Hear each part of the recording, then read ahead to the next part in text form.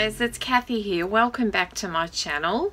Today I've got something a little bit different for you guys. A few of you have been asking me about some of the things that you've seen in the videos that I've done. So today's video is going to be talking and showing you what I've repurposed around the homestead here. Most of the things I've actually done them for my mum. They're using old items that were just thrown away that we found, things that were left lying around here, and some things have a bit of sentimental value as well. It was extremely windy outside again today. The wind is a bit of a problem here, so I'm going to have to do a bit of a voiceover on some parts of it. It might inspire you to have a look around and see what old things you can pick up on the roadside, or things that you might have at home in your junk pile that you can repurpose. So have a look and enjoy. Thanks guys.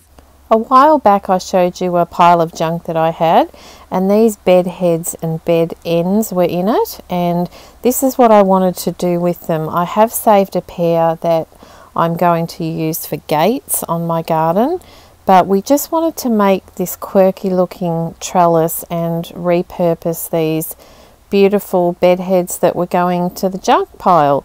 Now down the bottom of these bigger ones I'm going to need to put a little bit of wire there so that those peas can get a good start to trail up them, but overall it looks really good.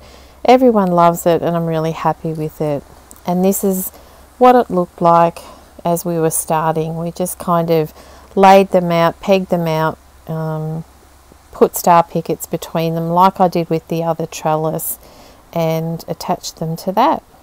This is an old terrarium that was over in the paddock. When my brother and I were kids, we gave it to my mum, and it had a crack in it and it was chucked out in the paddock, and I dug that out, washed it and filled it up and made mum a new terrarium.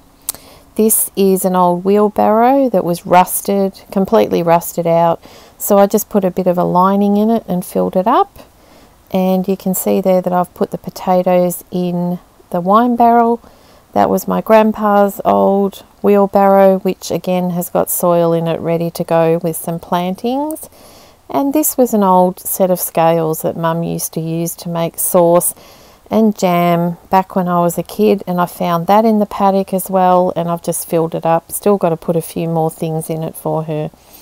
And this is an old single bed frame that we've put together on an old cart that had been it had fallen to pieces, so that's a work in progress, and that's going to be put out in the garden for mum to put all of her plants on. And that's tidying up a few bits of junk that were left behind. A very ambitious project, Dad's old tractor. So far we've got air in 3 of the tyres, and I'll keep you posted on the progress.